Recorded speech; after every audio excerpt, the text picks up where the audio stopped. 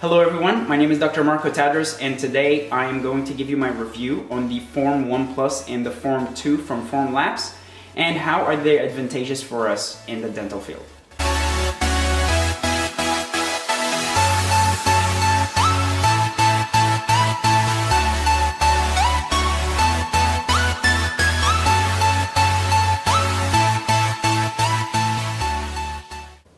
Alright, we're going to start off with the Form 1 Plus and then we're going to move to the Form 2, and I'm going to mention some major improvements between the two generations. I've had the Form 1 Plus for about a year and a half, actually a little bit over a year and a half, and I've had great success with it.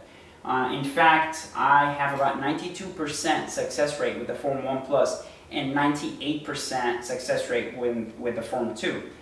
The reason for the improvement in the success rate really lies in this area. The Form 2 has a heated bed, which keeps the temperature of the resin at 30 degrees at all times during the print. And the wiper here, which actually cleans between every printed layer. It just wipes through and cleans the bottom of the tank. It also allows air to reach the silicone layer on the bottom of the tank, and that really allows the detachment of the print from the silicone layer and keeps it attached to the build platform. The Form 1 Plus does not have that feature. Another really neat feature in the Form 2 is the automatic dispensing resin tank, which is in the back of the printer, and the printer here has a sensor that allows it to detect the level of the resin, and if when needed, it starts dispensing automatically during the print. One last big feature in the Form 2 is the fact that they included a touch screen, which also is Wi-Fi enabled. So you can actually send information, you can send your print wirelessly to the Form 2 and just come here and press print and it will start the print job. You can also see the prints on the screen. Okay, now we're going to take a look at some of these prints and what can these two printers do for us in our day-to-day dental practice. Obviously you don't need both of them, I just have both of them here because, like I said, the Form 1 Plus, I've had it for over a year and a half. And Formlabs sent me the Form 2 to test it. Thanks, by the way, to Formlabs for doing this. I've had great results with the Form 2. I really love those two printers. Anyways, moving on with the prints here. So the major difference right now is that the Form 2 can print surgical guides directly. So what that means is you can see here these two surgical guides, and that is the actual surgical guide. All you have to do is put the metal sleeves and then sterilize and then just put it in the patient mouth and do the guided surgery that way.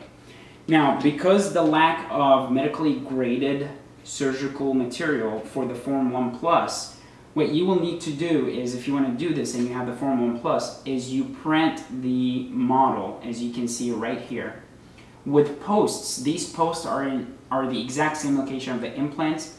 And then you will pick up that position using a metal sleeve. So you put a metal sleeve and you put some triad and pick it up.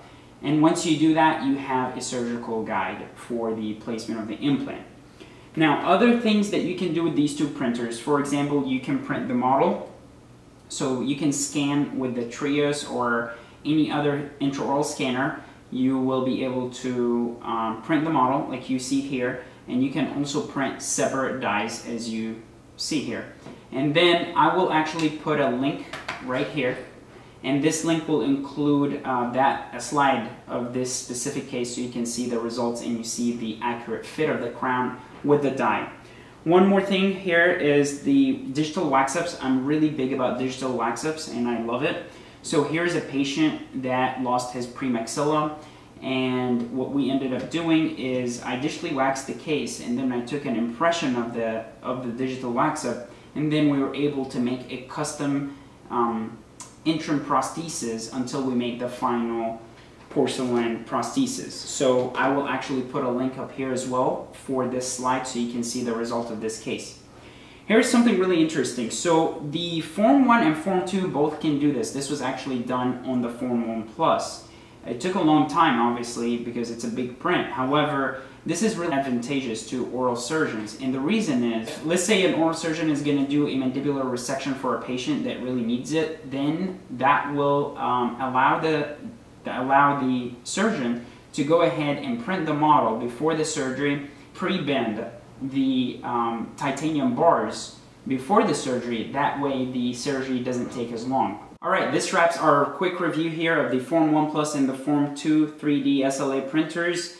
And I will be posting more 3D printing reviews of other printers soon. I will also be doing some more videos on digital smile design and digital dentistry. Feel free to contact me if you have any questions. I'll leave my email down below in the description. And I hope you guys like this video. Please give it a thumbs up and subscribe to the channel. I will see you on another video.